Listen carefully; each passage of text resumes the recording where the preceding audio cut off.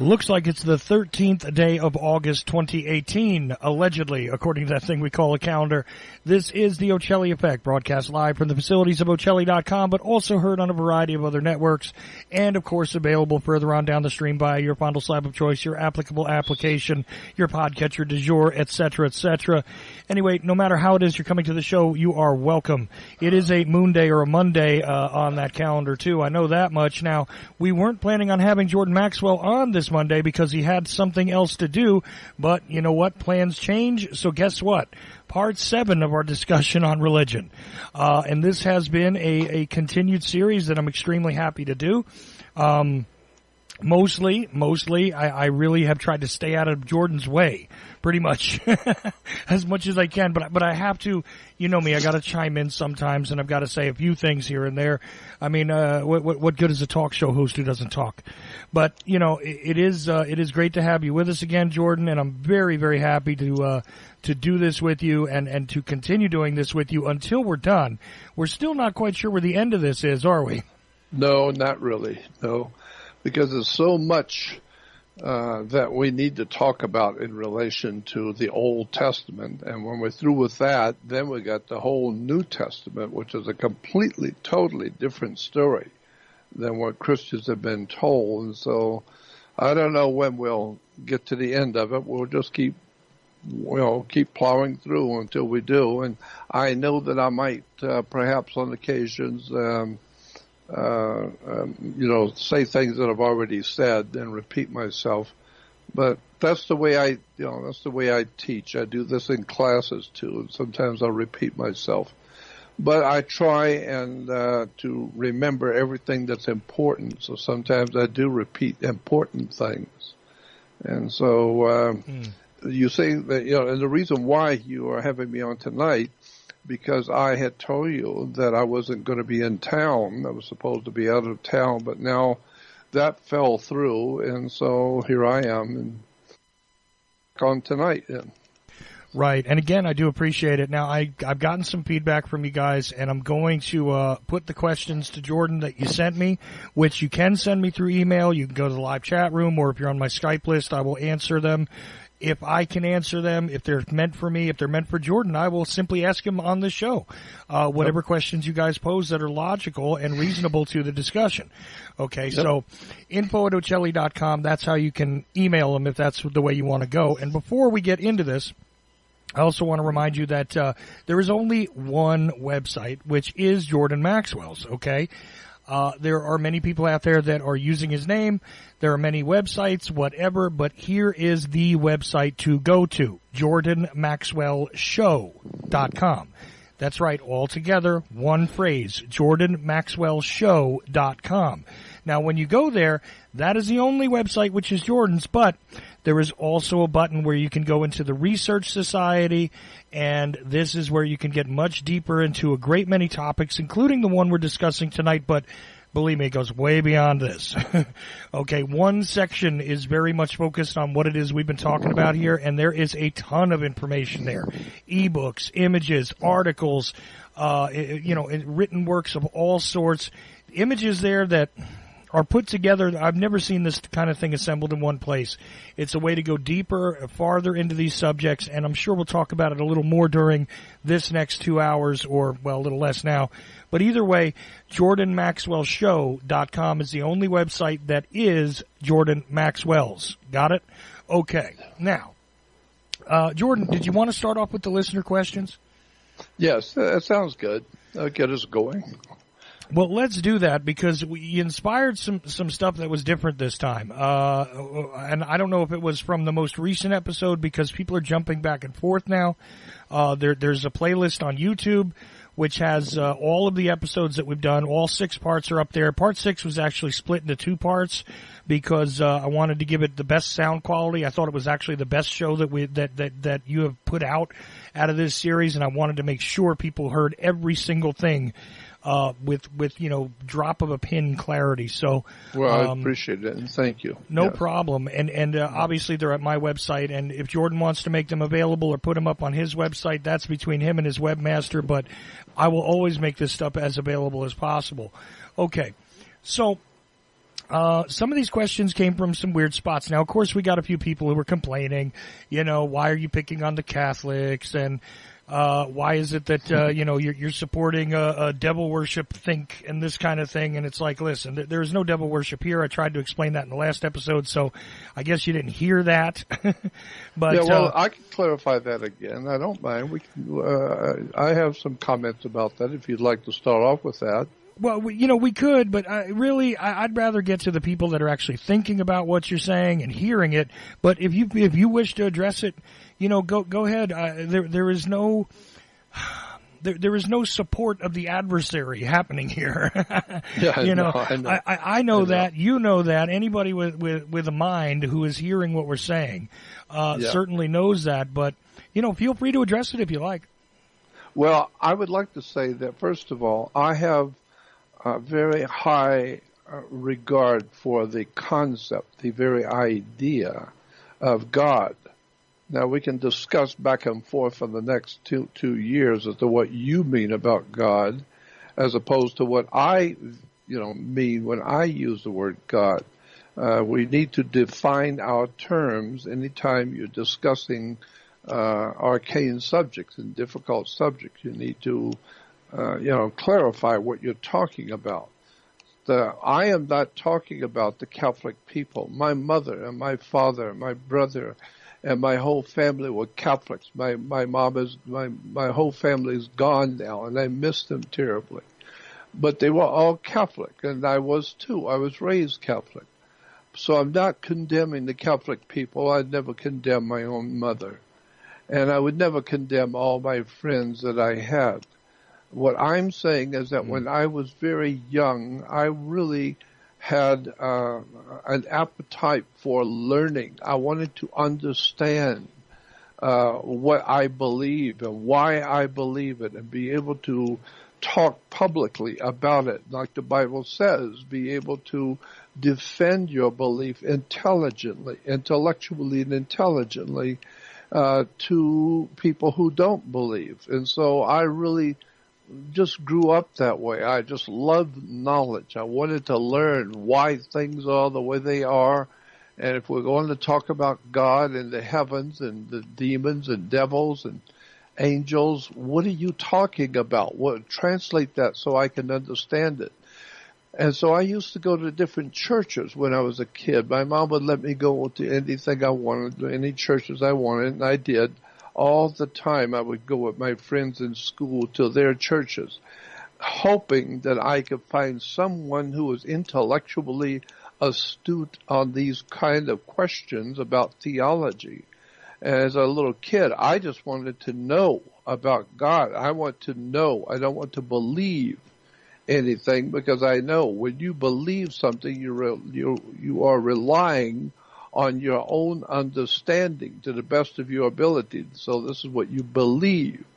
I don't want to believe. I want to know for a fact, and I want to understand it so I can explain it to others why I believe something. I can prove it to an audience of people why I believe something, or at least show the audience how I came to my different understandings and my different belief systems. So I have the highest respect for God, so to speak. I know that there is a divine presence in the universe that men have called God.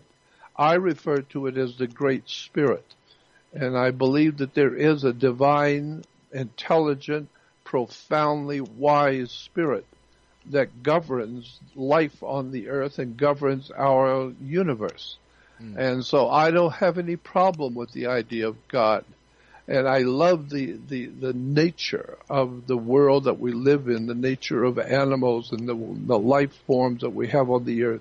And I realize they didn't just pop in out of nowhere, out of evolution. Right. Someone created all of this beautiful thing that we call our world and our life. And so I don't have any problem with bowing to a higher force that men have called God. I do believe in God.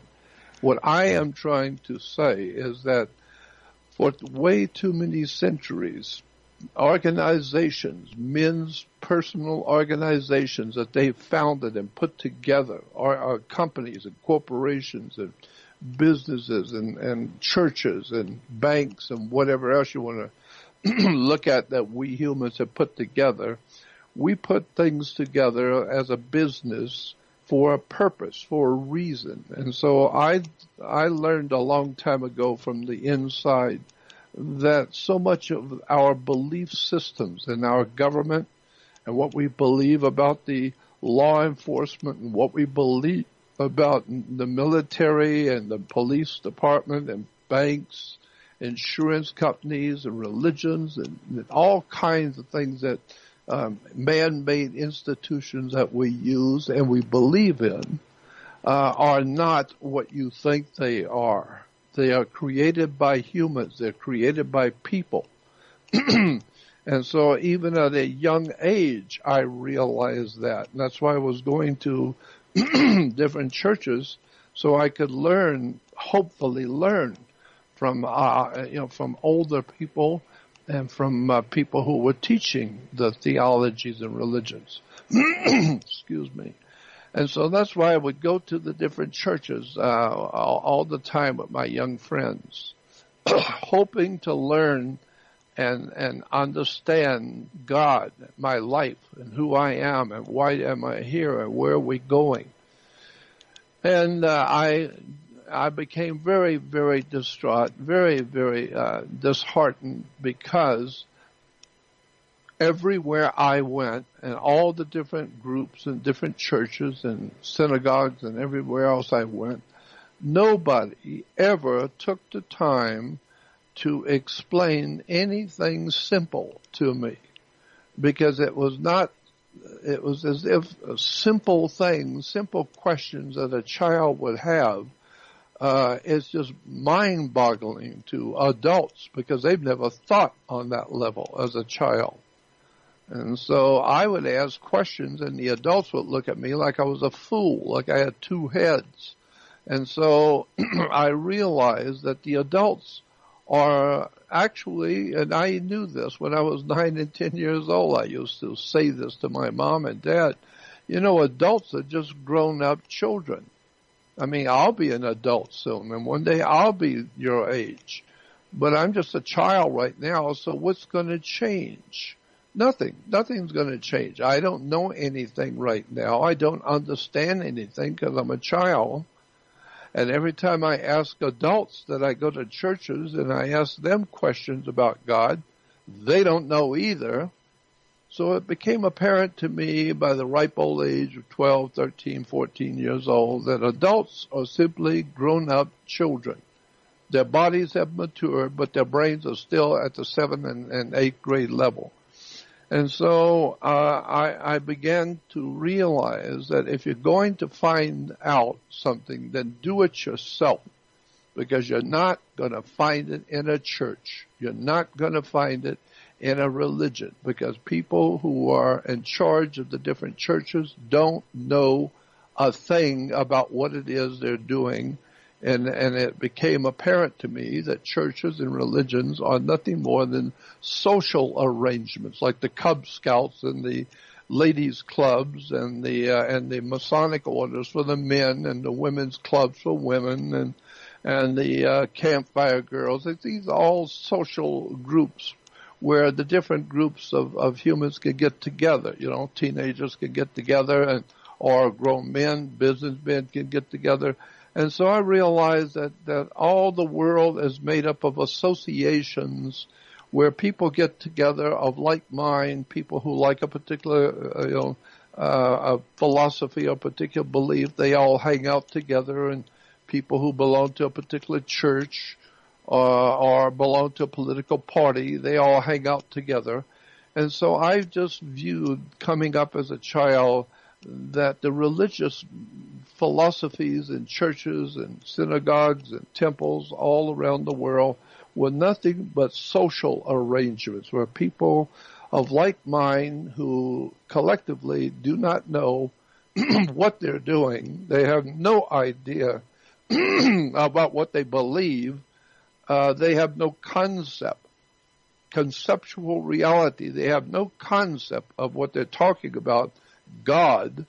And they get all excited if you talk about God, but nobody knows what God is. I said God is dog, spelled backwards. And so I realized that the whole world is lying in ignorance everywhere I go. And then as I grew up, I grew older and began to lecture on these subjects that I was reading and studying 24 hours a day when everybody else was on skateboards and going to football games in school. I was in the libraries, university libraries, reading and studying history. Where did things come from? And the longer I did that, the more it became apparent to me that that's the way you learn. If you want to know, then do your own homework. Go out and spend weeks and months and years in university libraries. You don't have to go necessarily to a university for 4, 5, 6 years, because that is a curriculum which is already decided for you to teach you what they want you to know. So they will give you a permit to work. It's a working permit. They give you a license to go to work. I don't need a license to go to work. I'm trying to find out who I am and where did we come from, and worst of all, where are we going when we die, because you get ready for it. You're going to leave this planet one day.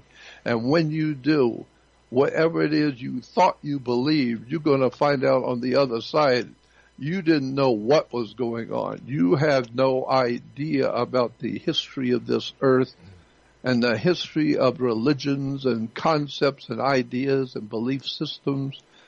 And so that's what I've been trying to do all my life, is I've lived my life in libraries, university libraries, the big seminary libraries all over the country. Let me interrupt you and ask you one of the relevant questions to exactly what you're talking about right now that was sent in. First of all, they wanted to know if you were familiar with Manly P. Hall, and also, have you ever been to the Philosophical Research Society Library in California, which apparently contains a whole lot of philosophical and also religious artifacts, data, manuscripts, and books. Have you ever been there, and are you familiar with it? Manly P. Hall was not only a personal friend of mine that I used to go to his home, but when he passed away, in his will, I was called by Obadiah Harris, who was at that time the president and chairman of the board of the Manly P. Hall Philosophical Research Society. It's a big university in Los Angeles on Los Feliz Street.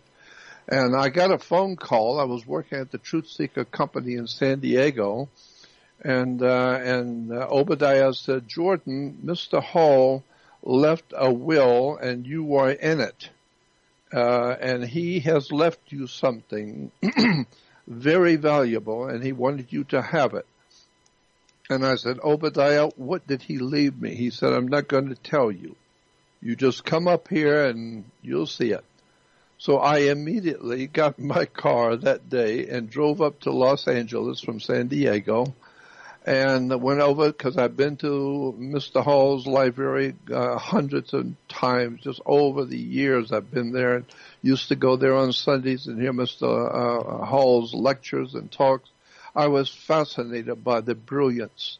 This is what I've been looking for all my life. Somebody who had the answers. Somebody who knew what the words meant and broke down the etymology of the concepts and where these ideas have come from. Well, that was the tremendous work Mr. Hall had done. And so when I got there to find out what he had left me, in his will, Mr. Hall left me all of his research volumes. They were his research journals. And there was I don't even know, maybe 150 of them, beautiful journals with all of his research in them, and going all the way back to 1936 to the day he passed. And he left it all personal present to me, and so that shocked me. I was actually rather taken back. I was shocked that such a phenomenal treasure, Mr. Hall would personally leave to me in his will. And so I not only knew Mr. Hall personally, I used to, as a matter of fact, just a few months before he passed away, I gave him an award. I was part of an organization called US of A, United Sensitives of America, and I was on the governing body of the organization, and it was a large group of different what we call sensitives, psychics, researchers, historians, numerologists, all kinds of interesting people, some of them writers for television, etc., on esoteric and occult subjects. And I was on the board of directors with that organization. And so we had every year we would have a big we'd have not a fundraiser, but we'd have a big award dinner where we would give awards to certain people who have done, very big things for the human family, teachers and lecturers and researchers, etc. And so I suggested Mr. Hall, and we did give him an award, and he was there that night.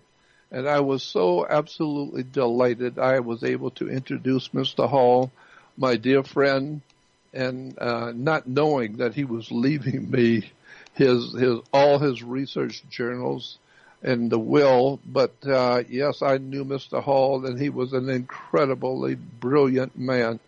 I do believe, and it's just my personal belief, that Mr. Hall was probably one of the most incredible spiritual minds that has ever visited our earth. This man could speak for hours upon hours on all the intricacies of religion, theologies, concepts, and belief systems, of where they came from and what they meant and how to understand them in relation to today's world.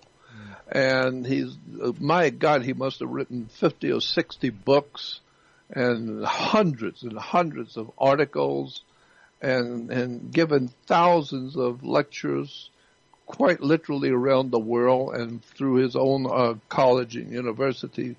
The man was an astoundingly brilliant, in theories and understanding religions and government and historians. There's no one like him. There's never been anyone like him. Right. And we talk about the great philosophers of the ancient Greeks and the ancient Romans and all of that, but as far as I'm concerned, there's nobody came close to Mr. Manly P. Hall, who was a brilliant and wonderful and dear man, and he was a dear friend of mine. And so I'm just amazed that I even got to know him. But he was the answer a long time ago to, I knew that there was information out there in the world, and I wanted it so bad, as the scripture says, knock and it will be open, and seek and you will find, ask and it will be given. Well, I was seeking and knocking and going to every church I could, every group, every research society, wherever I could go to hear speakers explain to me the world I live in. Nobody ever accomplished that. Nobody ever knew enough to tell me anything. So I was just wasting my young years going to churches where nobody knew what they were doing. Nobody had the faintest idea about what I'm talking about, until I met Mr. Hall, who that's all he did was explain the world to you. Everything, where all the religions have come from, where all the philosophies came from, what they meant, what the words meant, the etymology of the terms. It was such an extraordinary experience. And from there, that was in my 18, 19-year-old. And then from there, I began to go deeply. Now that I know the basics, now I know what's going on here. And I understand the lies and the deception that the world believes because they don't know. This is why I feel like I said before, if you go to a church today, people will ask you, "Oh, are you a believer?" "Yes, I'm a believer." And so, "Oh, well, how long have you been a believer?" And so they have books in church libraries and church bookstores called with the term believer in it. A lot of the books are called Believer's House of Faith, or Believer's this, or Believer's that. It implies you believe something, which implies you don't know anything, but you believe something. I don't want to believe. I have been too often I have been misled. Why? Because I didn't know. And I thought that these people who were older than me, they have white and gray hair, and I assumed they were the teachers. I listened to them, and then I would ask them questions, and then they would look at me as a child like a deer in the headlights of a car. They had no idea what I'm talking about. Right. And so therefore, like Albert Einstein said one time in one of his books, he said the teachers used to tell us that we had to answer their questions. But I asked, how come you can't answer our questions? And that's what I felt. I have questions that the teachers of religion couldn't answer. Why? Because they're too simple-minded. Just a child would think of them. And I would I just ask a question, and the priest would look at me like I'm a fool. I got 3 heads, because he didn't know how to answer the question. I would ask my parents. I would ask people all around me, adults.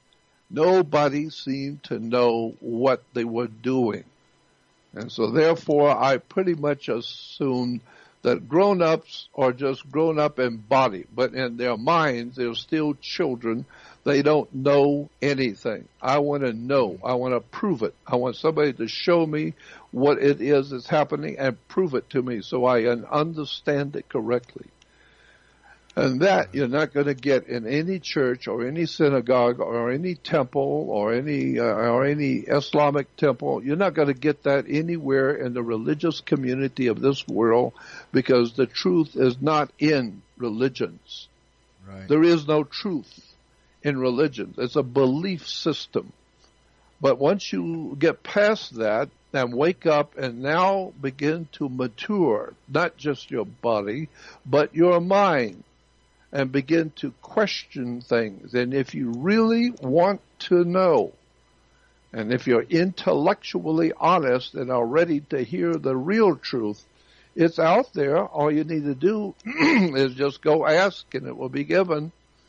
Knock, and it will be open. Seek, and you will find. Right. And what was really interesting about Mr. Hall is that he had, people to point to the patronage he had, which was extremely helpful in collecting the baseline of what he collected in that library for certain. But the fact is, this guy knew where to go too. He traveled all over the world, even during the time of the Depression, when the Depression was worldwide. Yeah. It wasn't just in America. And he went and found some very unique things that are in that library. Did he ever? Yeah. It was enormous. His personal library, if you've ever been to the Philosophical Research Society, which is a university-type school that Mr. Hall set up, and he had his own personal library, which was a two-story high, walls and walls and walls of reference books from all over the world on every subject you can imagine. But that was the public side of his personal library. He allowed the public to see.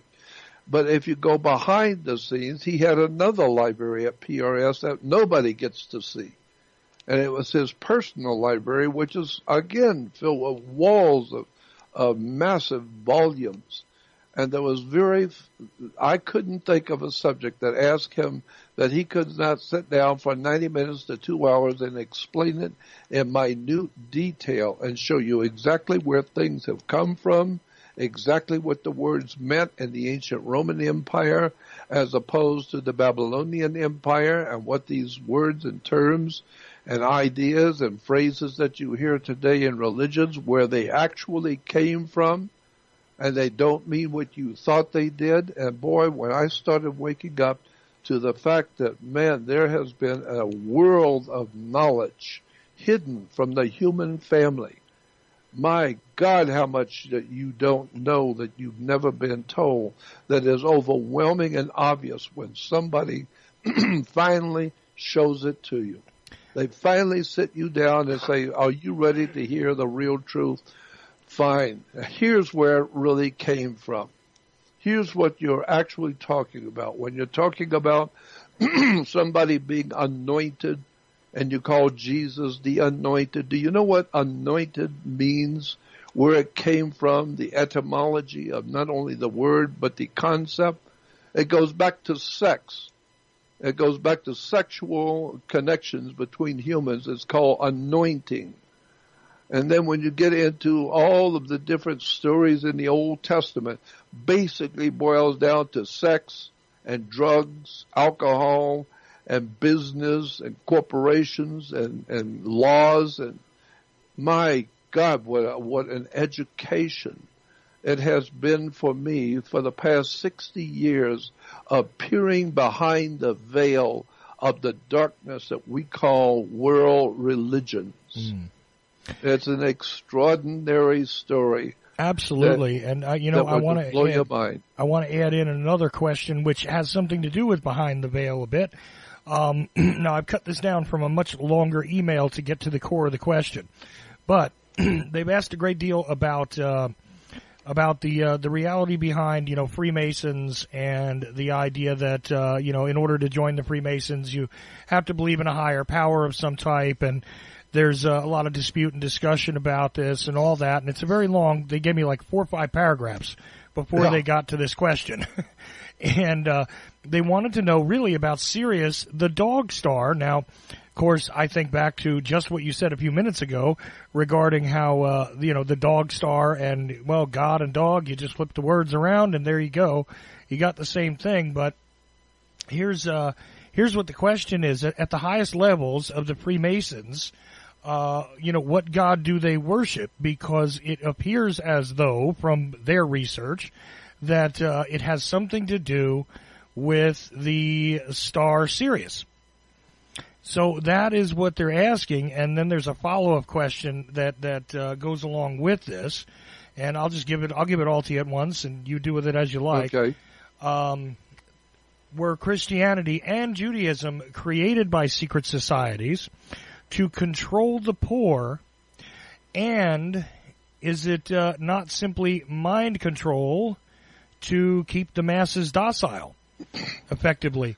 And that this is tied together with this question about Sirius and the dog star in this very lengthy email, which I'm going to send you, by the way, since you sent me 6 paragraphs, I'm going to send you a membership. I'm not going to say who you are, but I'm going to send you a membership at my website just for taking the time to write out this treatise where you ask these questions. But I think you know what we're getting at here, and I just throw it to you. Yes. Well, unfortunately, many thousands and thousands of years ago, mankind began searching the heavens for wisdom and knowledge. And like Mr. Hall said, they weren't looking to learn about, they were looking into the heavens to learn from the stars. They were looking at the stars and the constellations and the sun and the moon and trying to figure out where did these things come from. And that was the beginnings, and then for thousands of years, mankind has only been a handful, not all of mankind. The overwhelming majority of mankind are still on skateboards and watching Beavis and Butthead. But there has been always in the history of mankind, there have always been those who were born into this world to become geniuses, to become brilliant minds, because they study. When everybody else is out drinking and partying, they are researching and studying into the late hours of night and the early mornings. They're in universities reading, studying, calculating, understanding the words, the terms, where things have come from. And they become our great teachers, of which 90% of the people will never hear anything about, because nobody seems to care about that kind of wisdom and knowledge. And so I realized that a long time ago, and boy, do I realize it now, that I have spent my entire life studying in university libraries on my own, just sitting and reading and reading and reading and cross-referencing and cross-pollinating ideas and concepts with something that was said, 5,000 years ago by the Babylonians. Is now today we're saying the same identical thing, but we just don't know it. And so I've decided that the world of mankind is totally ill-informed and unread about the real history of the world that you live in. The history of this earth itself is staggering if you have the intellectual acumen to understand the perimeters of our history. We have artifacts which are known to be handmade artifacts, which are found in the earth in such a depth in the earth that all the paleontologists and archaeologists all agree that at that depth, that far down into the earth, the strata is at least 3 to 3.5 billion with a B, 3.5 billion years old strata going way down into the earth as furthest we can go. You're digging into the earth that's 3.5 billion years old, and yet we're finding handmade artifacts, strange and profoundly brilliant stuff. We're bringing up all kinds of handmade metals and rings and jewelry, and some of it having writings that we don't even relate to. And so it implies that there has been an intelligent people or intelligent life. I don't know what they were 3 billion years ago, but somebody was here 3 billion years ago, because the handmade artifacts are now on display, which were dug out of strata, which is 3.5 billion years old. So try and wrap your head around that. Try and wrap your mind around that. That life on this earth, intelligent life, and I do mean extraordinarily intelligent life, has been on this earth for 3.5 billion years ago.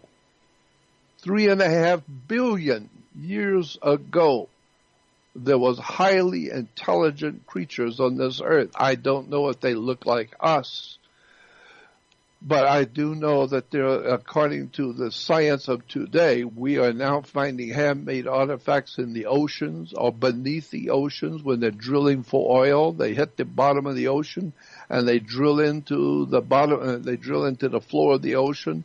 And as they're pumping it up, as the stuff comes up, they're finding handmade artifacts which are under the ocean floor. We have pyramids the size of the Great Pyramid of Egypt on the Atlantic Ocean floor, 10 miles north of the island of Bimini, in an area called the Bahama Banks, is an enormous pyramid sitting on the ocean floor. And how many people know that? And better still, how many people even care? You better care, because there's something going on this earth that we haven't been told. And the reason why is because the people who are given this knowledge and know about it and are looking at this kind of esoteric knowledge, it's a big club and you ain't in it. Right. And this is what George Carlin was talking about, when you find out how much you have not been told because your masters who believe that they own you. They have actually framed mischief by law. They have actually created laws among themselves. And those laws that they created say that they own all the poor working class people of the world. They own your body, and they put you on their stock market. And so the people who run this planet are not about to tell you nothing. They don't figure you're smart enough to understand it, and you're just getting in the way anyway, because with your IQ, you wouldn't understand it anyway, and that's not what you're supposed to do. You're supposed to crawl on your knees and pay your rent and go out and enjoy your beer and your pretzels and your ball games and your football and your tennis ball games, and go out and play games with a ball and stay out of the way of the people who run this planet. Right. The Rockefellers don't care a damn about you or your family or the Rothschilds or any of the other international banking elite or the people who are the real powers behind the governments of this world. Don't ever think that the President of the United States is the most powerful man in this country. He is not. He merely represents. He's a president of a company. He's not the owner of the company. Right. You better go back and find out where your country came from and who is running this planet behind your back that is keeping you ignorant, ill-informed, and unread so that they can easily manipulate you into doing whatever they want you to do. So you're only good for one thing. If they need you in a war, they need some warm bodies to send over in a war, good. War is good for business, so you need to invest your son. So I'm just saying that if you wake up and find out that the world you live in is not being created by the God you thought was around you and thought that God loves you, and then you find out you don't even know what the word God means. And when you look at this word Sirius, the dog star, first of all, this is where we get our word sir. So in the military, and when I was growing up in the South, I always learned when talking to adults with yes ma'am and yes sir. Sir, S-I-R, comes from Sirius. So therefore the pharaohs of Egypt were said to have come from Sirius. Yes sir, no sir, military. And so there is a whole militaristic presence on the earth, which I have talked about before, where all the armies of the world always march the same. The goose step is the same with the Nazis or with all the other countries of the world. All the nations of the world have armies, navies. They have the merchant marines. They all salute the same way. They all wear same insignias. All the militaries of the world operate the same behind the scenes. My God, you need to wake up and find out your world is run by people you have no idea in the world who really is the power of America behind the scenes. Just as we look at the Roman Empire, we see Caesar and we hear about the great Caesars of Rome, never realizing the Caesars were not the boss in Rome.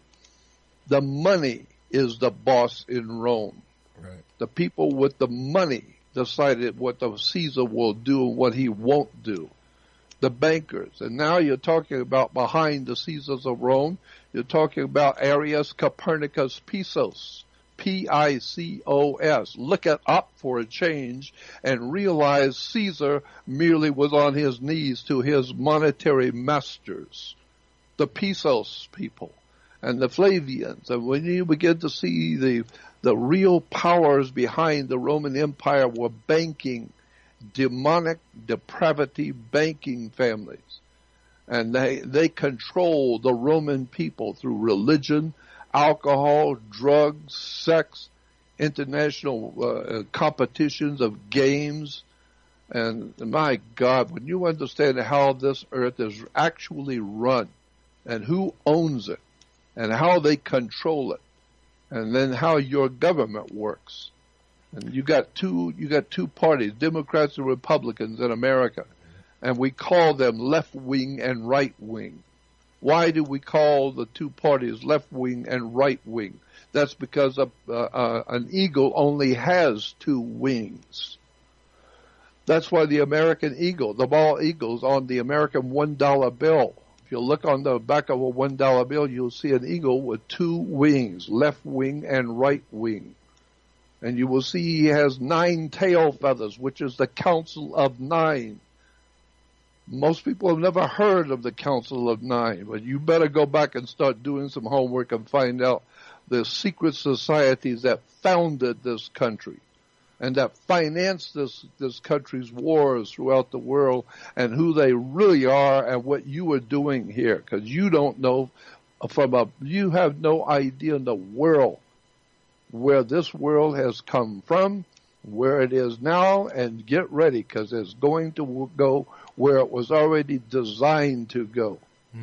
So it's an incredible story of betrayal of the human family. Oh, absolutely. And look, there's just a couple other questions here. Two more that I want to dispose of. It's fascinating, though. The Bimini Road is something that is not really focused upon in many presentations. I know very little about it. But what was the term again? The Bimini Road. You were talking about Bimini, and so I only know about that structure that comes out, looks like a harbor underwater, and all that. I got to be honest with you, I'm kind of ignorant on that subject, but it is fascinating to me because I've studied a lot of Roman history.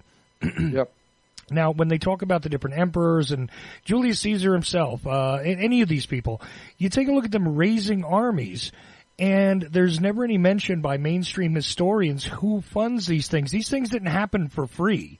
You didn't produce when you take a look at the phalanx that the Romans used, you had to manufacture shields. You had to manufacture these short stabbing swords they used, in order to use the Roman phalanx in battle. That cost money. All right, but you notice, of course it did. And where did they get that money? And that's the same thing with Adolf Hitler. Germany was broke after the First World War was over. Germany was actually broke, and it was said by the historians that every day, every afternoon, horse-drawn carriages would ride through the major cities of Germany and pick up the dead bodies on the streets that had just actually starved to death and laid down and died on the street corners, because they were broke. There was no money, food had no food, and people were dying. And so the horse-drawn carriages would go through the cities of Germany and pick up all the dead bodies who had died that day. And then out of that incredible, horrible situation of a massive country like Germany being totally broke and starving, Adolf Hitler comes into power out of nowhere in late 1920s. He comes into power and starts ranting and raving about, we should put an end to this terrible tragedy. And then all of a sudden he's being run for the chancellorship, and then he becomes chancellor, and all of a sudden he's building the greatest standing military machine the world has ever seen. Adolf Hitler built the greatest navy, the greatest standing army, the most well-fed, well-clothed, and well-armed military industrial complex on the face of the earth. And nobody seems to have ever asked a silly, childish question, where did he get the money? Well, right. The funny thing is that a mainstream historian will try and explain to you that it was Fritz Tyson who funded the Third Reich's military machine. Problem is that the machine that Hitler built cost way more than Fritz Tyson had. No, I'm serious. Mathematically, it's impossible for Fritz Tyson to have funded what would have been necessary to do all the things that Hitler did.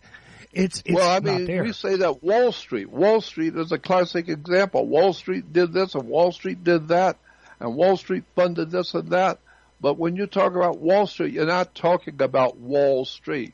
You're talking about a lot of guys that work on Wall Street. Right. You're talking about a lot of names, a lot of big names in banking and insurance companies and maritime admiralty shipping companies and big institutions and large corporations, not just one man. No, we're talking of Wall Street, a whole conglomerate of powerful people who are together. They are wealthy and they're going to stay wealthy. And the way they all stay wealthy is they protect each other, like lawyers protect each other, cops protect each other, doctors protect each other. And as the poor people in the street, we don't protect nothing. We're just the saps that pay for everything. So when you find out the Adolf Hitler financed the whole Second World War, he financed the restoring of the Nazi Empire and almost took over the world doing it. He was so powerful he could go into Russia, set up the war with the United States, England, Europe, Russia, and go into Africa, and the Nazis were all over the earth doing all kinds of things. Where did he get the money? Right. I would like to ask a question, Jordan, since we're talking about the Third Reich, and I want to link it back to the subject matter for tonight. I still have two questions from listeners, by the way, but okay. I want to throw one of my own in, if you don't mind. I've seen these very vague studies about the mystical aspects, the esoteric aspects of the SS. During that time, there is a whole order, it appears, but the records are incomplete from what I know. I mean, I'm sure that there's lots of stuff that's captured and probably still classified, that but we can't see it as the public. We captured a lot of archives when the Third Reich fell. If you don't believe me, the guy who had access to 3 buildings worth of it wrote a book called The Rise and Fall of the Third Reich, literally launching the entire genre of what we call modern contemporary history and literature. But, the reality is that most of the public has never seen these other weird aspects to the SS. It's not simply adherence to the leader. There was a mystical, I want to call it mystical, I want to call it esoteric, I want to call it occult, and I think all three of these things qualify aspect to the SS, which is not all of the German army, which is not all of Germany, but seem to be a kind of a club, if you will. That's right. And I've never really heard too much about that, except to see that there's some evidence on it. Does that link to any of what it is we've talked about so far? So far, it's exactly what I'm talking about, precisely. Because the SS was just one part of a far bigger picture. The best minds today on the earth, there's quite a few brilliant people out there that I have an extraordinarily high respect for. Their minds, they're brilliant people who have really done their homework. Anthony Sutton was probably the first one I would name. Anthony Sutton. I think he is no longer with us. But he has written so many books on the esoteric, hidden world of finance that the Nazis enjoyed. Mm-hmm. All of the mystical, dark stuff of where they got their money from and why all the U.S. banks, big banks like the Manhattan, the big banks like Rockefeller's Bank, and what am I trying to say? The Philadelphia Bank of J.P. Morgan Guaranty Trust, the Rockefeller Bank, Citibank in Chicago, the Commercial Bank in Georgia, and some of the biggest, actually the largest industrial complexes like General Electric, General Motors, Ford Motor Company, Eli Lilly Glass, Standard Oil, Union Oil, all of these big corporations, big banks, big industries, both in England and America, were all being financed and sending money and materials to Germany. Coca-Cola, all the different drink companies, the food companies, General Mills, General Electric, General Motors, Ford Motor Company were all supplying hundreds and hundreds of millions of dollars, plus all of their equipment that they were producing here in America was being shipped directly to Germany to finance and supply Adolf Hitler for his war. But nobody seems to realize, you're talking about high crimes and treason. Mm-hmm. You're talking about high crimes and treason where American corporations, big business, banking institutions, secret societies, fraternal orders were all behind Adolf Hitler, sending him money, sending him, and the newspapers like the New York Times and the LA Times, all these big newspapers were working directly with Adolf Hitler. I mean, they even have a property out here in Southern California where Hitler was going to live. Once he took over the world, he was going to live and run the world from Los Angeles. And he has a big home that was here being built for him by the international bankers in New York, Chicago, and San Francisco, Bank of America, the Giannini banks. It's an incredible story of the real truth of the world you live in. Anthony Sutton. Look up his name, Anthony Sutton, and get his books. Also, living today as two brilliant minds on the same subject you'll need to know about is Joseph Farrell, Farrell. Joseph Farrell. Right. Nobody comes near him today. And, of course, there is Peter Levenda, Levenda, Peter Levenda, Joseph Farrell, and Anthony Sutton. All three of these are monstrous, brilliant men who have explained the whole Second World War was financed, organized, and directed out of New York City. Absolutely. New York, the Empire State. Well, right, and even we know publicly that people like Prescott Bush and other members of the board at, the First Bank of New York were all called on the carpet for trading with the enemy. That's right. During World War II. This is the truth. Yeah, that would be the grandfather of George H.W. Bush, the father of George H.W. Bush, the grandfather of George W. Bush. Yep. Certainly he was caught up in it, but the truth is that a lot of that is all American, really American made.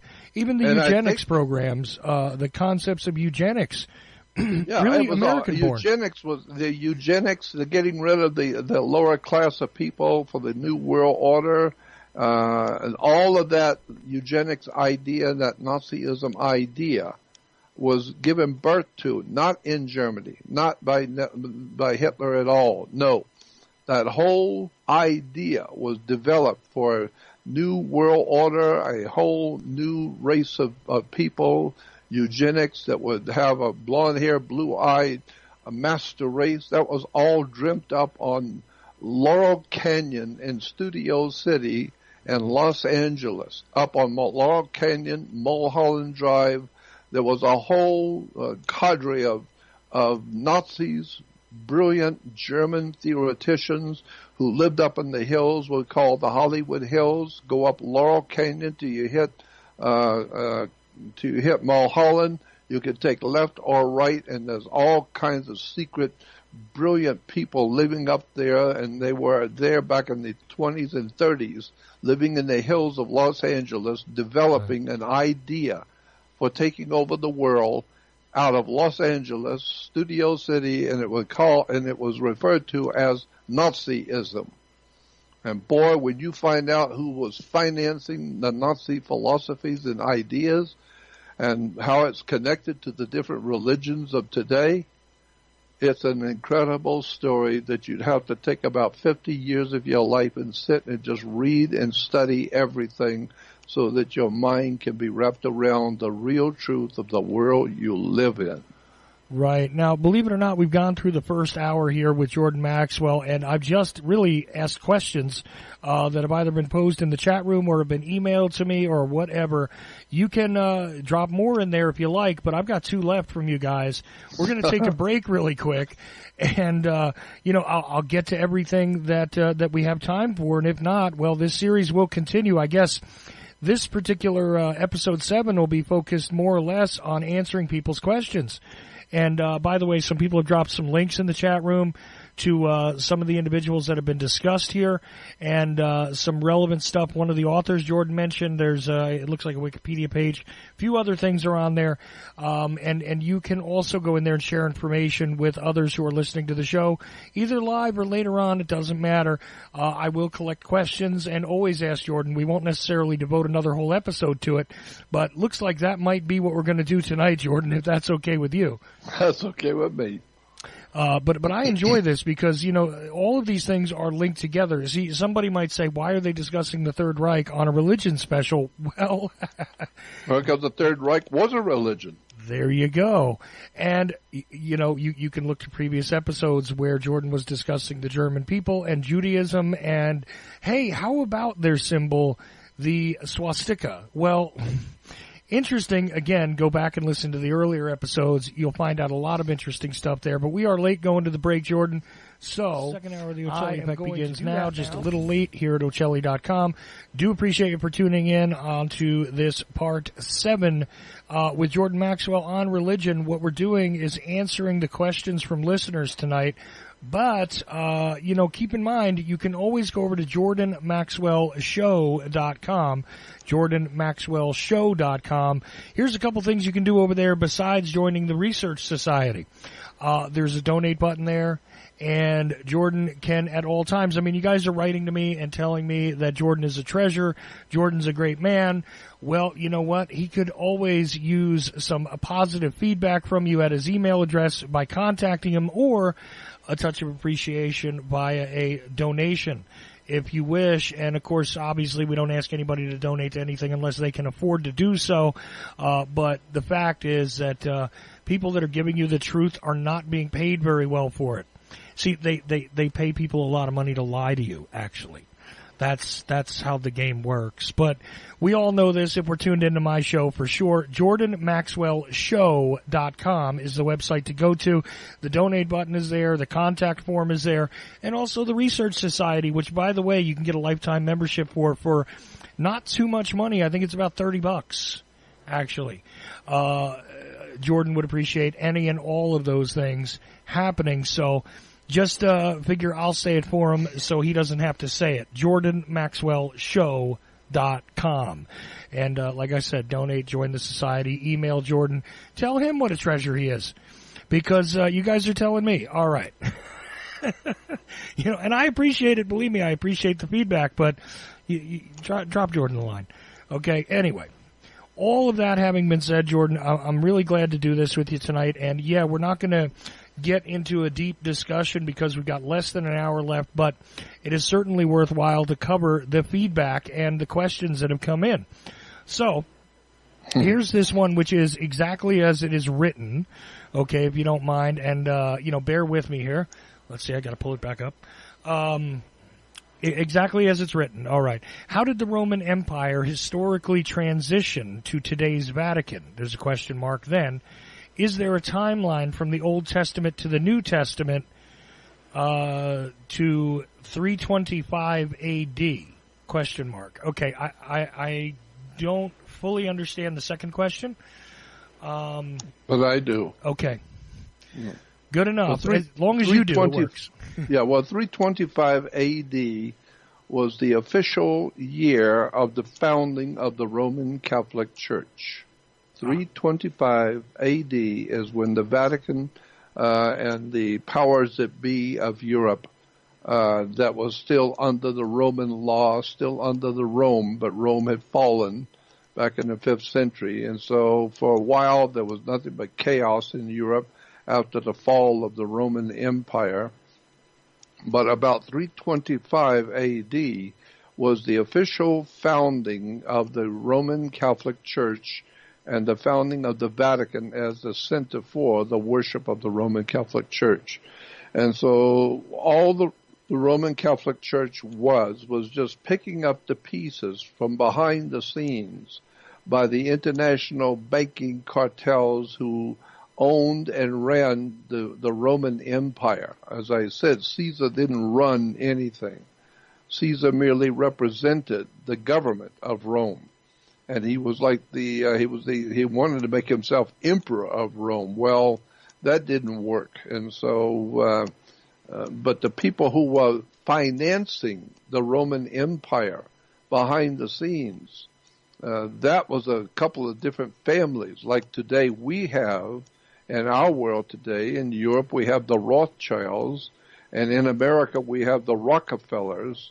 And so, governments, the big governments of the United States and of Europe, they don't do anything unless they check with the boss first to see if that's all right to do. Whatever it is they're going to do, you better check with the people who have the money, the bankers. Because you want to do this, you want to go into Vietnam and fight a war, you want to go here, you want to go there. Well, the only place you're going is where the bankers need you to go. If there's something that the Rockefellers need and they want done because of their corporations and their world class strategy for controlling the whole damn earth. They need for certain countries to be wiped out. They need for certain areas to be taken over. They need for certain governments to be overthrown. And so they will let you know, as the president, what you're going to do for them. And if you're going to do it for them, they are the boss, not you. And they have their own people who are going to strategize the war and the overthrow of the countries that you're going to overthrow. And so, we see the Bushes championing the idea that we're going into Iraq and we're going to do this and we're going to do that in Iraq with all of our people, all of our different countries are going to join together. No, no, no. You will do what your banking partners behind the scenes are telling you to do. Bush didn't want to go into the Middle East. The banks wanted to go into the Middle East. Right. And it has to do with the oil and also the occult or hidden stuff in the Middle East that you don't know anything about, but the international cartels, they do know the stuff that's in the Middle East that you don't know is even there. And they want that stuff. They want it from the ancient Roman Empire, from the ancient Babylonian and Sumerian empires. They want it from all the different ancient empires that have been hiding stuff, hiding their gold, hiding their technology, hiding all kinds of things in the Middle East for many, many centuries. And the international cartels that run this world, they know that. So they want certain countries overthrown so they can go in and do what they want and plunder and find all the different things that they know is in those countries, but they can't get into them right now unless you overthrow the government. And so all of a sudden we now have a war in the Middle East. Why? Because because they're evildoers? No, because the banking fraternities want something in Iraq and the Iraqis are not interested in giving it to them. And they're not interested in telling them where to find what they're looking for in Iraq. So the international banking cartels out of England, out of New York, they get together, they decide we're going to go into Iraq and take what we want. We're not going to ask them nothing. We'll send in our Marines and our military machine and rip them off and take everything and take it all. And anybody gets your way, kill them all. Why? Because what we want out of those countries is so important, we don't give a damn how many people have to die. Just go in and get it, period. And if you can't do it, we'll have you assassinated and put somebody else who can do it. And so that's the bottom line on how the world works. It's all nothing but a business, period. It's a business and a corporation. And what we're talking about in a world war is a hostile corporations. Big companies, big banks taking over smaller countries and smaller banks. Right. It's just a business, and the mafia will tell you that. So that's the way the world works. All true, but what's interesting to me is the next question, which is kind of an odd one, but look, I'm going to ask them as they're written. It seems as though it's a lot of white people problems. This is a quote from the listener. And where are the Asians in this? The Chinese, Japanese, and in fact most of Asia are not even mentioned, despite the fact that they had empires and they had esoteric aspects to their culture. Why has that not been part of the discussion so far in 6 episodes? This is the question from the listener. I think that is a very, very interesting question, and it's true. The points that he's making, that there are some incredibly ancient and very powerful empires that have existed in the so-called Asian world, and some of it has bled over into the Western world, and great wars have been fought because of this. Again, I would go back to, because I'm not the world's foremost authority on anything, and I've said that so many times, but if you go back and listen to and go on the web to YouTube and listen to Joseph Farrell, Farrell, Joseph Farrell, is an extraordinary, brilliant mind talking about those ancient cultures and their empires and how they impact the world events today. And Peter Levenda, Levenda, Peter Levenda also, another extraordinary mind talking about that very subject, about the ancient peoples of the East and their empires and how they impacted and caused the Western empires, the white man, so to speak, to do what we're doing, to do what they're doing today with the earth. So it's a very dark question, very, very deep, and I don't think we have time to get into all of it right now. But it is a very good question, yeah, and there are some answers about it. There are some answers. No, certainly, and I think it's worthy of discussion and also a piece of rare discourse because nobody really talks about it. Yep. There's very few people. Joseph Farrell does. Boy, get him started on this subject, and he'll talk for hours about things you've never heard about the Orient. You know, I've been meaning to get him on this show too. Actually, oh, he's sensational. But Peter Levenda is an interesting guy too because this is one of the more open-minded people that takes a look at this stuff. Sometimes he goes in some pretty odd directions, but quite honestly, he's uncovered a lot of different, very, very seemingly insignificant religious orders and groups of individuals that are brought together for esoteric purposes. Matter of fact, I think I learned about the Council of Nine through him. That's right. If I think back, I know Peter Levenda, and I've met him, and Joseph Farrell and I talk on many occasions. I will call him or he'll call me, and we try and maybe connect at least once a month and chat for a few minutes about the latest stuff that he's working on. I just think it's an extraordinary well of information. Peter Levenda and Joseph Farrell. I don't have words to express my admiration for both of those guys because they are both extraordinarily wise and brilliant people.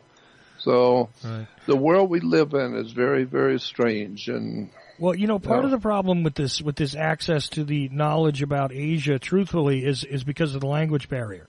Yeah, of course. In a linguistic sense, it is near impossible to make direct translations between. I mean, you can translate one from the other, but you can't do it with a with a handbook. Yeah. It is something that can be done. I mean, James Corbett is a guy who can speak both Japanese and English quite well, but the fact is that this is not. It's not like learning Spanish, Jordan. It's not like learning German, because there are certain aspects to the language which make it a bit prohibitive for a lot of people to understand it. So I think that's part of the problem.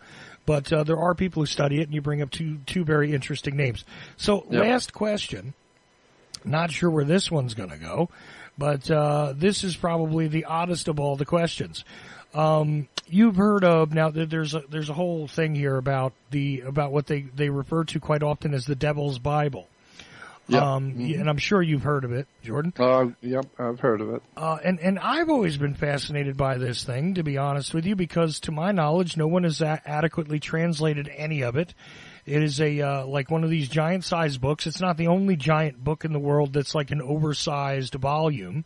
There are a handful of these things. Most people have never heard of this, by the way, these giant books that are out there. But there's a whole story behind its creation. I'm not so sure about that, if it's been vetted, verified, understood. But basically, the listener wants to know if you believe that at some point other knowledge which has already been out there in let me read the question exactly here, sorry. Okay. Have other scriptures given us the knowledge but not yet the time to unlock secrets like the Devil's Bible? And in general, what are Jordan's thoughts on the Devil's Bible? Is it a dark artifact or a mystical thing which is not quite meant to be understood just yet but will be in the future? Well, first of all, the devil, the very word devil, as I've said before, is the word evil, E-V-I-L, evil, and put a D in front of the word evil, it becomes devil. And so, or take an O out of the word good, and it becomes God. So God is good and the devil's evil. But, so it's just words. But when it comes to the devil's Bible, I've had a copy of it in my hand on occasions over the years, but I never really looked at it. I wasn't interested in that at the time that I had it in my hand. I could probably get a copy of it pretty fast if I wanted it, but I really haven't looked at the Devil's Bible as such, because there are other, volumes out there, really similar kind of things that I haven't spent much time even looking at. But it's an interesting idea, and I might decide to look into it a little further. But as of the moment, I really don't know much about what is actually written in what we call the Devil's Bible. But outside of that, yes, I do believe that there are other scriptures, especially in the Hindu and in the northern India, in the mountains of Tibet.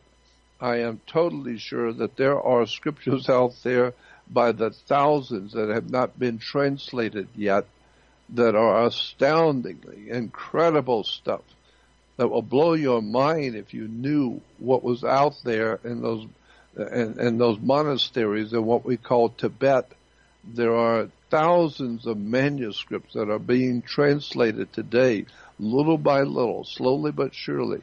And the things which are said in those manuscripts go back just God knows how many thousands of years ago. But somebody knew what was really going on in the universe, in the whole entire universe, not just our Milky Way galaxy, but in the whole of the subject of where life has come from, who controls the living entities of this universe that we live in. Somebody has known this for a long time, and they wrote many, many thousands of years ago in scriptures that we today are just now beginning to penetrate and find incredible knowledge that we didn't know existed before.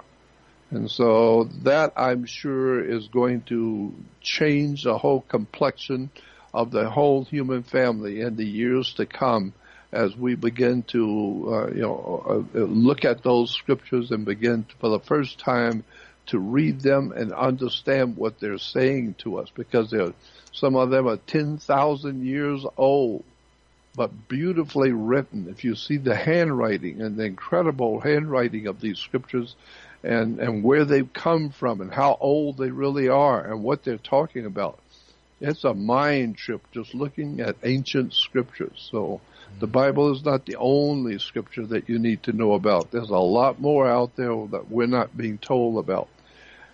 And the reason why, as I said to you before, George Carlin said it best, that the people who are collecting this knowledge, who know about it, who study it, who are experts on it, it's a big club and you're not in it. So the people who run this planet assume that you're not smart enough to deal with this kind of knowledge, and they don't want you getting in their way. You just go out and watch your silly basketball games and all your silly childish little ball games that you children love to play. And that's what, and I said that before, animals love to play with balls. Give a cat or a dog a ball, they'll play with it all day long, and they get all the other cats in the neighborhood, and they're all playing ball. And so that's what our masters who own us, the people who think that they own the planet, they see us as just a bunch of animals. And so they give us ball games. They give us all kinds of ball games. I don't know of any sport today in the Western world that isn't based on a ball, from golf to pool and bowling ball and football and basketball and tennis ball and soccer ball and God knows, pinball. And so it's all based on a ball. Why? Because they want you to go play with a ball. Like I told you many years ago, when my dad, my family, my mom and my dad would have families coming over for dinner or whatever, come to visit, and after dinner, the women would all end up out in the back porch or in the kitchen talking, and the men would all go in the front room. And my dad would always say, "You kids go out and play." So all of the kids we were to go out and play ball. Go out and play ball. And I told my dad a couple of times, I don't want to go play ball. I want to know what you guys are talking about. Because I know you think I'm stupid, but I'm not stupid. And I know that you want me out there playing ball because you want to talk about something that you don't figure I need to hear. Well, I got news for you. I'm not stupid. I want to hear what you guys are really talking about. And since it doesn't have anything to do, my curiosity has got nothing to do with what my mom's talking to her girlfriends about. I want to know what you guys are talking about, because that's what I am too. I realized a long time ago, they don't want you knowing.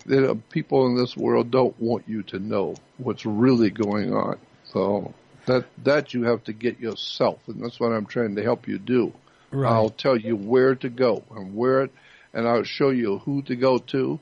On my research website, as you know, I have different departments in that research website. One of them is important people and links. And that's very special to me, that important people and links part of my research website.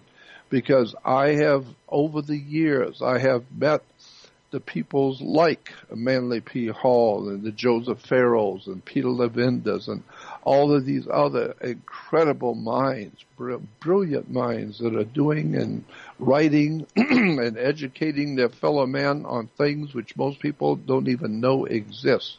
And so I put them all together on my research website and tell you about them, who they are, and go on the YouTube and type in their name and listen to these incredible people, what they're telling you. And so it's called Important Links in People. And I know all of these people personally, and I ask, and I'm just showing you, if you want to know what's really going on in this world, then get my research website and go through it methodically, and you'll find stuff there you didn't even know existed.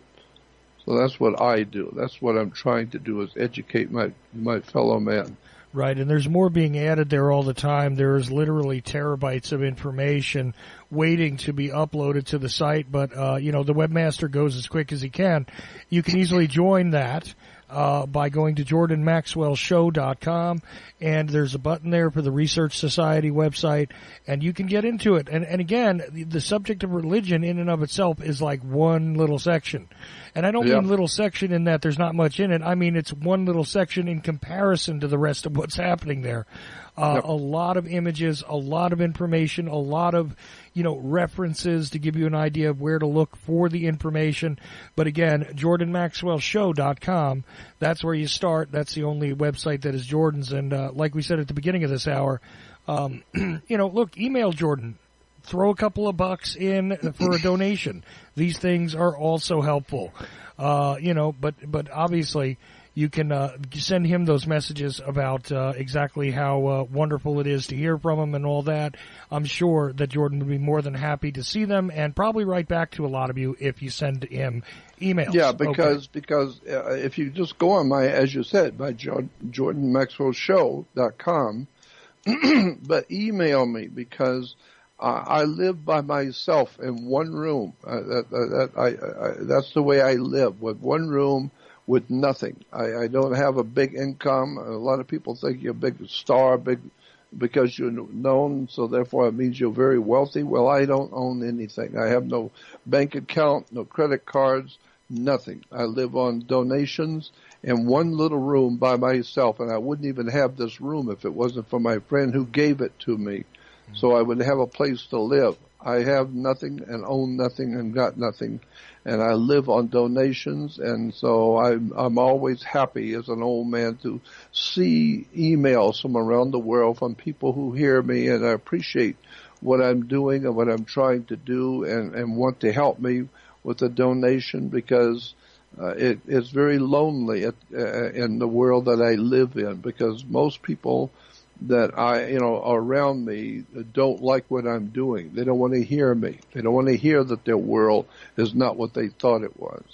And so I'm trying to do something on my own and by myself in the last years of my life, on my own and by myself in one room. So I love hearing from people who care about me and it wouldn't hurt if I got a donation because I live just on donations. So thank you for giving me the opportunity to talk about that.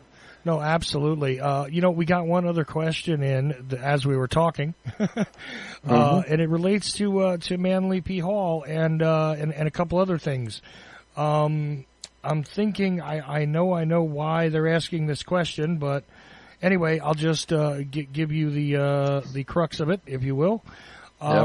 They talked about Manly P. Hall and that he had. They asked if he had actually been an advisor to more than one president. I'm aware that Franklin Roosevelt, I believe, had actually taken Manly P. Hall's counsel.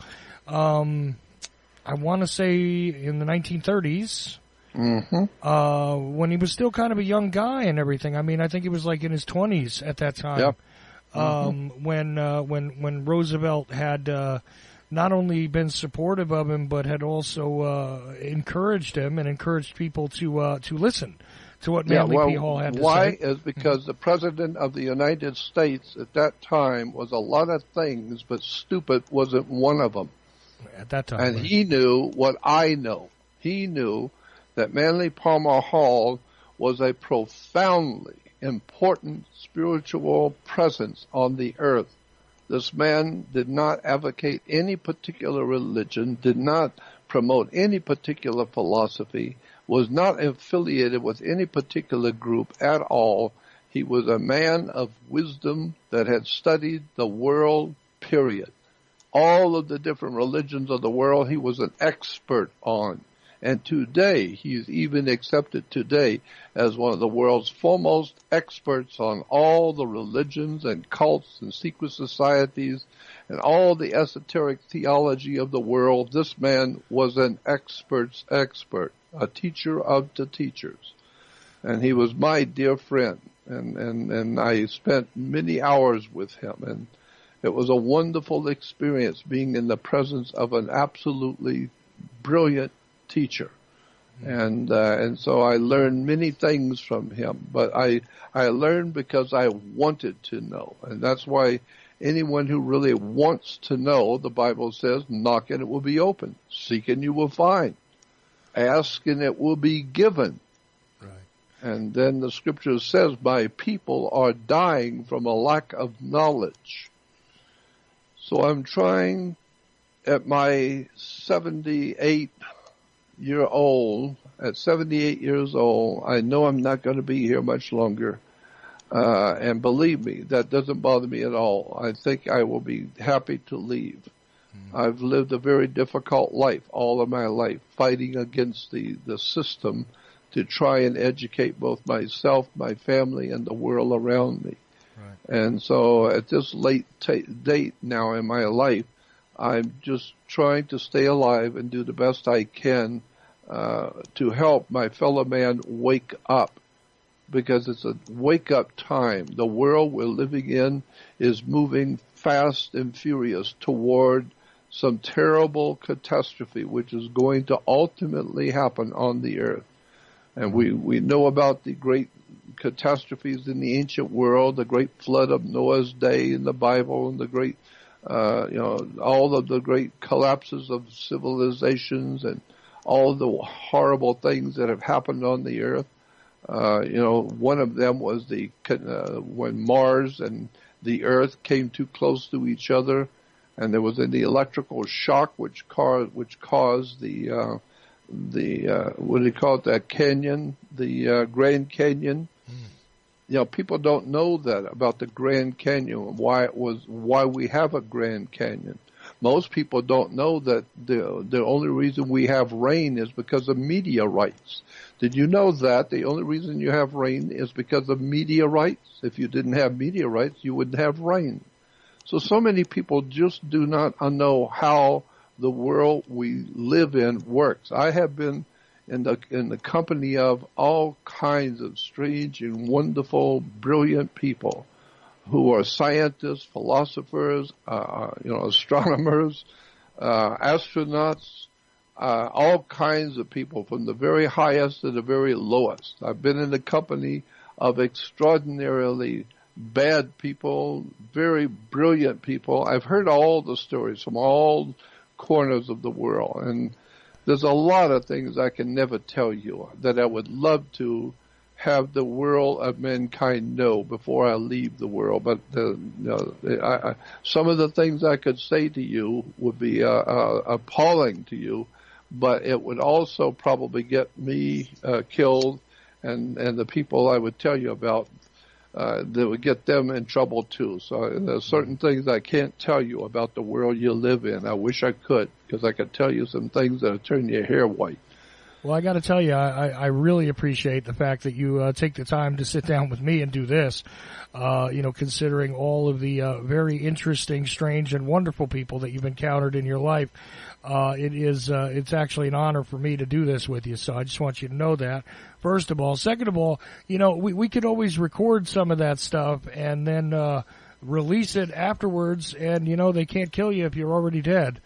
That's true. There's something there, and I don't choose to live in fear regardless of what would happen to me. If I'm releasing that information and that has some repercussion, I just make that offer to you. That's all, no pressure. But let me finish the question though, because they started with Manly P. Hall and then they went into a different direction here, and they wanted to know about the fact that there are many 5-pointed stars in America that are representative of authority and various emblems in the country, but also the stars in places like the UK, in a lot of cases, have different numbers of points. Is there a significance to it, and does any of it tie to the Order of the Silver Star? I know that's a really kind of strange question, but some of that makes a lot of sense to me. There's certainly 5-pointed stars on the American flag. You see our policy enforcer people, they wear 5-pointed stars. I know if you point one of those points down, that's allegedly the evil side of things, and you point 1 point up, it's allegedly not. And even among Freemasons, there's a bit of a debate about this. But I don't see it as a negative symbol. On the American dollar bill, on the back of the $1 bill, you will see on the right-hand side of the back side, you will see an eagle with his 2 wings, and above the eagle are 13 stars, but the 13 stars together, all 13 together, they create what we call the Star of David. But very few people have ever wondered, why is the Star of David on the presidential seal of the United States, when we know that the Star of David was not called the Star of David? The Star of David today in religion, the Jewish people and all the other people who have no idea about any of it, they just listen and think they're listening to somebody who knows what they're talking about. And so you'll hear the Jews talking about the Star of David. Well, first of all, there was no King David to start with in history, period. End of sentence. There was no King David. Period. There was no ancient Israel. Period. So all of the stuff you've been taught about in churches about ancient Israel and God's holy people never existed, period. Now, what about the Star of David? Well, if there was no David, then what is that Star of David all about? In the Bible, it's called the Star of Saturn. In the reference works, if you go to encyclopedias and do some homework and go to an encyclopedia in a library, and you will see the star that we call the Star of David is a 6-pointed star. It's a triangle and 2 triangles interlaced, one triangle pointing one way and one triangle pointing down, and the 2 triangles make 6 points, and it's called the 6-pointed star, or the Star of David. No, it's the Star of Saturn. Saturn, the star, the planet with the rings. Go back into the encyclopedia and look up Star of Saturn. And then you will find, the Star of Saturn is a 6-pointed star. Well, 6 in Latin is called a hexagram. A hex is 6. And so, therefore, today we have a hexagram on the American dollar bill above the eagle's head, on the back of the dollar bill, and it's a six-pointed star where it's made up of 13 stars. And why 13? Because they were the 13 original colonies? No, not really. Because the planet Saturn plays into the history of the United States. It was founded according to the founding fathers, and according to the newspaper items and newspaper articles and magazine articles in the 18th and 19th century, especially in the 1770s and 1780s when America was being founded. They had huge articles in the newspapers about the United States of America as the reestablishment of the Saturnian system of government on the earth, devoted to the worship of the planet Saturn. That's what the articles talk about. I've got all kinds of newspaper clippings and magazine clippings from the 1770s talking about the planet Saturn as the guiding god of the United States. And it was the guiding light of the Roman Empire. And the symbol for Saturn, well, they had two major symbols for the planet Saturn, or the god Saturn. One was a black square, and one was the hexagram, the six-pointed star. So today, we call the six-pointed star a hexagram. So when you hear the Jews talking about how they have been so mistreated over the years and thrown out of countries and all the persecution, it's because they are wearing a hex. The Babylonians used to on the ground, the ancient Babylonians would draw a circle on the ground, and inside the circle draw a triangle. And then they would draw another triangle over that one, pointing the other way. And now it's a six-pointed hexagram, or a Star of David, within a circle. Well, that's the symbol for Israel today. The old Babylonian star of the planet Saturn. Saturn is the god of the Jews today. The Jews worship the planet Saturn. And Saturn's star is a six-pointed star or a hexagram, so we can say today that the Jews around the world wear around their neck a hex. They have the hex put on them. They put it on themselves, and they're proud to show you that they have a six-pointed star, which for thousands of years represented a spell that is put on the human family. It was called a hexagram. And we today refer to it as somebody was put under, and we say it was a hex put on you. So they put a hex on you. Well, the Jewish people have a hex put on them. They think it's the Star of David because they don't know any more about it than the Gentiles do. And right. Gentiles don't know more about it than the Catholics do, and the Catholics don't know from nothing. And so when you start looking at the original Star of David, goes back to the planet Saturn, and the Jews today still worship the planet Saturn. That's their main god today, right? And their main god today is referred to as the Lord of the Rings. Right. Why? Because Saturn is the Lord of the Rings, and people were told, the old Jews were told to get married before their god, so they would wear a wedding ring. The women were told to listen to their god Saturn, so they wear an ear ring.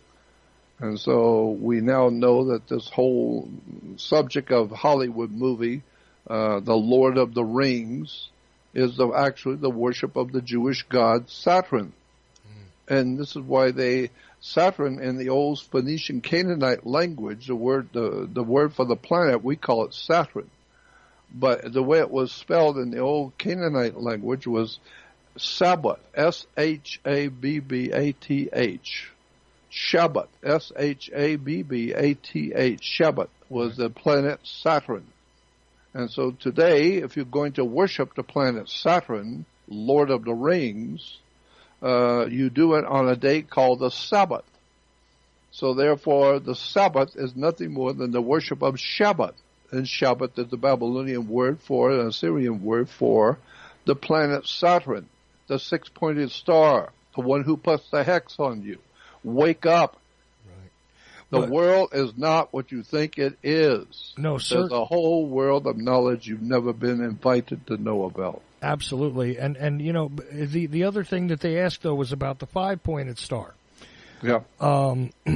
Which, to me, I think it's interesting that the 5-pointed star has been called the flame. What do they call it? The flaming star.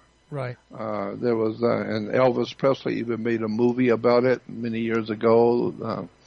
Can't remember the name of the movie. Something about the flaming star. And it was a 5-pointed star, which is all part of an esoteric understanding during the Middle Ages, when you have the man with the 2 legs, the 2 arms. I think it was Da Vinci that drew that. And it's been used continually in history. It's very simple. I mean, if you take a look at the Vitruvian Man, or if you just take a look at your own body and you understand that you extend your 2 arms. I mean, listen, you have a middle section, so does the 5-pointed star. The 5-pointed star has 5 appendages, so do you. That's right. So to my understanding about the 5-pointed star, this is a man. This is what this is. Now, you could say this represents the elements. You could say, and there's a lot of people that have utilized this in various ways. Of course. But it's interesting that it is part of the symbolic culture of America. Yeah. Like I said, the stars on the flag. You want to talk about Hollywood? Well, we have the Walk of Stars, right, where we put people's names on the stars. That's right. Right? And why is it that it would be a 5-pointed star? There's no 5-pointed star in the sky. So, you know, it's not like it's a representation directly of something that can be seen in the sky exactly. No. But it does appear to me, and I do understand it, as the 6 compartments within the 5-pointed star exactly represent what a man's formation is. That's right. That's why Manly P. Hall wrote a whole book called Man is the Measure of the Universe. Period. The man, his body, a normal man's body, is represented by the whole universe.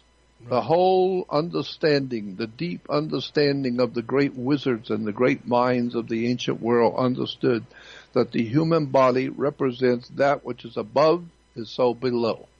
See, as above, so below. And so, absolutely. And look, I understand all that, but, you know, thinking of Manly P. Hall, because we're almost out of time, but thinking of Manly P. Hall, again, this idea that there was a future for this country that, you know, was a special destiny. Yeah. This was one of Manly P. Hall's cornerstones when it came to what it is he publicly wrote about. And I believe this links to the idea of either the resurrection or the fruition of the fable of Atlantis in a way. That's exactly correct. And that's why he talked about the fact that the pyramid on the dollar bill is not the capstone, which is the top triangle on the dollar bill, is called the capstone, or the chief cornerstone. And Christians say Jesus is the cornerstone of the church. No, Jesus is not the cornerstone of the church. There are a lot of churches called the Cornerstone Church, but they got it wrong, because the Christians have no idea what that word cornerstone means. It's a corner of a building. It's a cornerstone.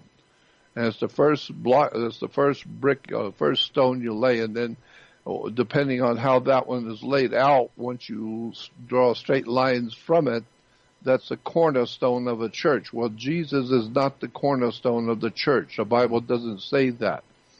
It says twice in the Old Testament and in the New Testament. Jesus in the New Testament is referred to as the chief, C-H-I-E-L, chief cornerstone that the builders rejected. But in the Old Testament, and I think it's in the book of Isaiah, one place, the Messiah is referred to as the chief cornerstone. Not cornerstone, chief, C-H-I-E-F. Don't forget it. Chief cornerstone. And the chief cornerstone in the Hebrew theology, in the Hebrew Bible, if you take that word for chief cornerstone in Hebrew and go to a Bible dictionary and look it up, it will tell you The chief cornerstone was a symbol for Messiah, the Messiah of the Jews. And the symbol for the Messiah was a chief cornerstone, and it will tell you that's a triangle that sits on top of a pyramid. But it's not connected to the pyramid because it's above the pyramid. The pyramid represents the body of mankind. And that's why it's called a pyramid. Pyramid. Pyramid comes from two words. Pyra. P-Y-R-A. Pyra. Pyra is a fire, like pyromaniac, pyrotech. Pyra, P-Y-R-A, is a fire. And mid, M-I-D, is the middle. And so a pyramid means fire in the middle. Why? Because the fire of sexual generation is in the middle of the human body. It's a pyramid, fire in the middle. Get it?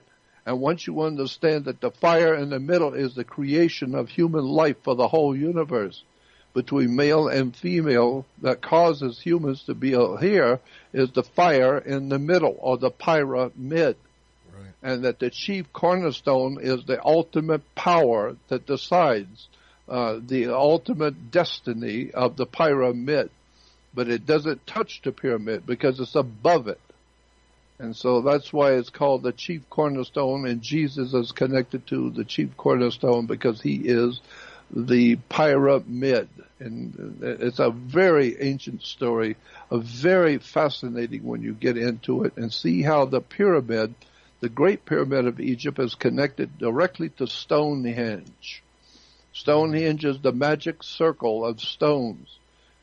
And if you draw a line straight from the back of the pyramid straight through the front door and draw a straight line, a laser line across the world, it will cross the Great Pyramid in Giza. And so that's why in the book of Isaiah it says in Isaiah 19:19 that there was a pyramid in the middle of Egypt, and God put it there. And it said, "This is wonderful. It's God's work." I can't remember exactly the scripture, but it's Isaiah 19:19 talks about the pyramid. So just keep in mind when you go to public buildings, in restaurants and hotels and whatever, big public buildings, you will always see the men's room is always a triangle. And the women's room is always a circle. The circle represents the Stonehenge, the female. And the triangle on the men's restroom in public buildings represents the fire in the middle, men. And the fire in the middle is in the middle of the human body. So you need to understand the dark secrets that's been hidden from you by the world's religions. They know all about the connection between the sexual generation for humans, the pyramid on the back of the dollar bill, and all of the dark sexual stuff that's going on today around the world. You really need to wake up and find out what the real truth is before you die. It would be interesting for you to find out what you don't know about the world you live in. Oh, absolutely. And that's what I've been trying to do, and that's why I have lost everything I own. I've lost everything. I have zero, nothing. Why? Because I have sought all my life for one thing only: wisdom, knowledge. Where do things come from? Why do we believe what we believe? What do they really mean, and where is it really found, and who started these different belief systems, and who paid for them, and where did the churches come from, and where did these holy books come from? I'm telling you, eventually, if you did what I did, you would find yourself broke and homeless with nothing. Because I love searching for wisdom and knowledge and understanding, and I got what I wanted. I paid a hell of a price, but I got what I wanted. I wanted to know what all of this stuff is all about. Well, now I know, and I sit by myself in one room, broke with nothing. But at least I got what I wanted, and now I'd like to help other people before I leave here to understand the world you live in. It's not what you think it is. Not at all, but you can continue to learn by going to jordanmaxwellshow.com. That's jordanmaxwellshow.com. That is the only website that is actually Jordan Maxwell's. Other people use his name, other people use his image. jordanmaxwellshow.com is Jordan Maxwell's website. Okay. Also, the Research Society over there, the donate button, the contact form, I advise you to use them all. Join everything, participate, learn. Okay, Jordan has been a remarkable resource for many years, but he's certainly gathered a great deal of knowledge, and he's sharing it with you. Okay, and why would you turn it away? Unless you enjoy ignorance, which if you do, I don't know how you found my show. Okay. Jordan, you know, we're out of time, but I do appreciate you doing this once again. This has been the 7th episode of this series, and we spent all of the time answering people's questions. I even formulated one of my own because I felt the need to, but certainly we'll continue to answer questions here and there, but this might be the only episode we devote to questions. But I would say I love the questions. I love people because that tells me, an old man who living by himself, that people around the world are hearing me. I mean, it's very difficult for me to know who's hearing me because I'm just talking to myself most of the time. And so I just talk on the radio, and hopefully somebody's hearing me and somebody cares about me and cares about what I'm trying to do. And so it's great hearing that people have questions, and I love it. I mean, I'm very happy about it. And I'd like for people to write me and go on the email, write me and donate to me so I can stay alive and do my work. And so I don't care how many times we have to do shows where we're just doing questions. I think it's sensational. I love it. Well, I like spreading them out throughout the shows when we can, because but there just happened to be a good collection of them this week. So yep. It was apparently the right time to do it. You know, we're not scripting any of this. This is just going with the flow. That's right. I knew you would be just fine with doing the questions tonight if that's all we got to. But I'm just saying that next time we get together, we're going to have a bit more of an agenda. Okay. Now we That's might fine. not get together next week, right? But we may be able to. We might be able to, because I was supposed to go to Los Angeles, but my ride fell through, so I don't have a way to get to Los Angeles because I was going to be speaking at a conference. So I don't guess I'll be able to go. So I'll just stay where I am, and if that's the case, and it most likely will be, then I can do the show next week with you. Well, you know what? You'll let me know over the course of the week. If not this Monday, then next Monday, one of these Mondays. If you're here on Mondays for now, this is what we're doing. Whenever Jordan is available, and we're going to continue to stick to the subject of religion and exactly how it got to be the way it is. Again, yes, certainly send questions to Jordan. Send them to me, info@ocelli.com, or I have a contact form as well. But Jordan has a contact form. You can leave public comments, go to the chat room. I don't care where they come from. We will enter all of them into the discussion as long as they're reasonable. That's the only thing I ask. Okay. Yep. You know, make sure it's a reasonable question that has something to do with what we're talking about. And I think every single question that we took tonight had something to do with subjects either we were covering at the time or had already covered. So I think it was really productive. Well, I do too, and again, I would say join my research society, because that's where I'm putting all of the materials and pictures and documents and audios and videos and all the research stuff over the years. Yeah, I've got over a terabyte, which is 1,000 gigs, ready to go on the web, but my webman can only do so much per day. Right. So I've got an enormous amount on there, but I got terabytes yet to put on the website. So yeah, I've got a lot of stuff to try and help people to try and understand. And a donation wouldn't hurt either. If you have. Like I I appreciate said, yeah. any donations. Like I said, do it all over there. You know, join the Research Society, drop a donation in, send an email, take a look at the website. I think all of these things would be absolutely good for you to do, you the listener. I mean, not you, Jordan. It's your website, and it's the only website that is Jordan Maxwell's, jordanmaxwellshow.com. Yes, put all that together because it's the only website that is actually Jordan Maxwell's.